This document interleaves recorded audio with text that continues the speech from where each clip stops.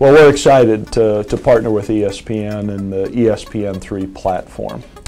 It means a lot to the university and to our athletic department to align with really strong brands. ESPN certainly has one of the strongest brands you're going to have in sports today. So being able to have our product on that platform is going to be really big for us as we move our program forward. Northern Kentucky is really situated quite well.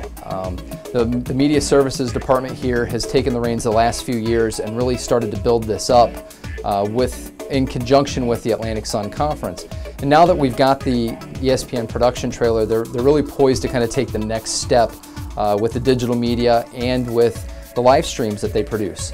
Not only do we have the Media Services Department here, but we also have the Electronic Media and Broadcasting major and the academic program. It's really good on multiple levels for us. Not only does the university benefit from having that program, but the students in that program can benefit from this as well. Everybody wants to get the live, in the field, productive experience.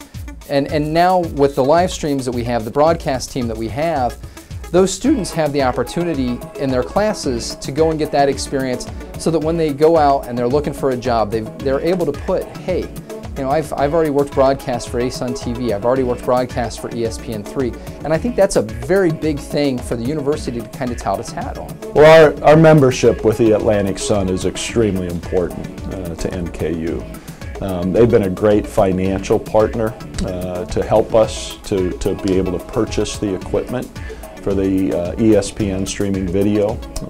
That's allowed us then to be able to make the investment ourselves to give us the right equipment that we can use to stream all of their video content.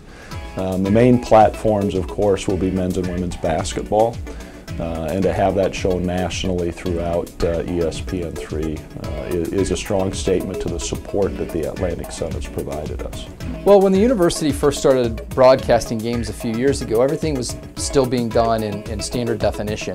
The upgrades that are being done to the production trailer are going to make it full HD compatible.